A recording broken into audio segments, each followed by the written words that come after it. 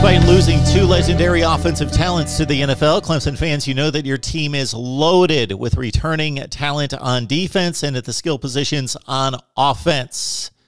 Welcome to the voice of college football, Clemson. Please like the video, share the videos on social media, because if you enjoy the discussion, the debate, and the analysis, others will as well. So please share the videos and subscribe right here. Taking this from an Athlon's article regarding the top 5 newcomers to Clemson in 2021, we would like to get your feedback and your comments down below. Number 1, Will Shipley.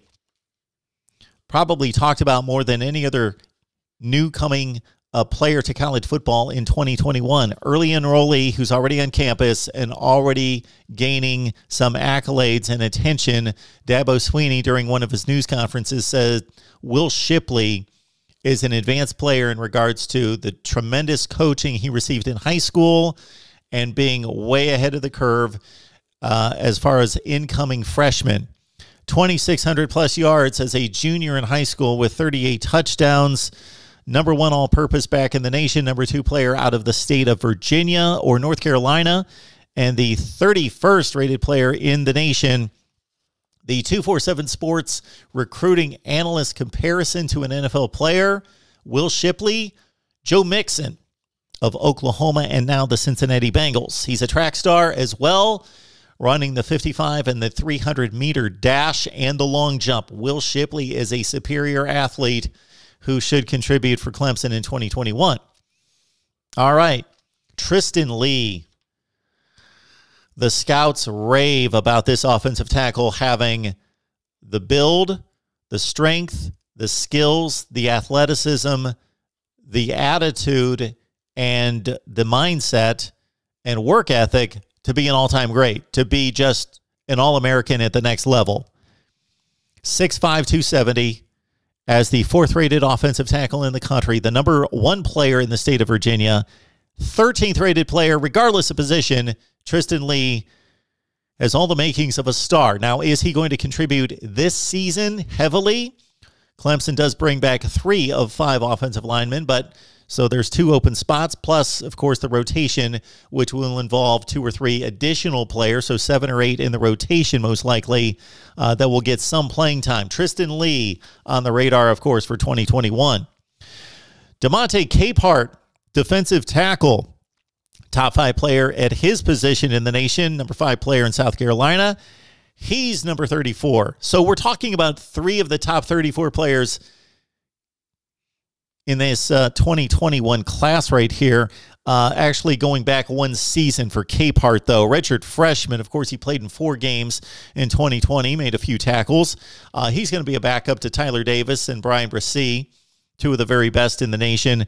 And he's at 6'4.5", 295, likened to Chris Jones at the NFL level, formerly of Mississippi State. Linebacker Jeremiah Trotter. Dabo Swinney said a few weeks ago during a news conference that Jeremiah Trotter might be the most athletically gifted linebacker he's had at the program in Clemson. I think Isaiah Simmons was just playing there a couple years ago and was remarkable. And Jeremiah Trotter might be a better athlete. Of course, he comes from a great bloodline. His dad was a tremendous linebacker at the NFL level with the Philadelphia Eagles. This Trotter Jr. being likened to former Michigan linebacker, current Pittsburgh Steeler Devin Bush. 2nd-rated inside linebacker in the country. 3rd-rated player out of Pennsylvania. 36th-rated player. Again, another top 30, top 40 player in the nation coming to Clemson. And again, Dabo raving about his athleticism. Then finally, we go to the wide receiver position, which has arguably been the best position at Clemson. And wide receiver at Clemson, the best wide receiver core for the last 10 years. And the latest could be Bo Collins, 12th rated wide receiver in the country coming out of high school, 9th rated player in California, number 85 overall. With the injury history of the 3 top wide receivers at Clemson, Bo Collins may get his shot. If that injury history, unfortunately, continues with the likes of Justin Ross, who missed all of 2020, and Joseph Nagata and Frank Ladson. Quarterback DJ Uiagalelei and Bo Collins were teammates at St. Bosco in California, so there's that rapport and that chemistry there. At 6'2 and a half, he's likened to Josh Reynolds, formerly of Texas A&M, by the 247 Sports composite recruiting analysis. 50 catches in high school for 16 touchdowns and over 1,200 yards. Bo Collins could be a factor here in 2021. That is the list of Athlons, and that's the rundown of incoming talent to Clemson that could make an impact immediately. Your thoughts down below, and please like, comment, share the videos on social media, and subscribe right here at the Voice of College Football, Clemson.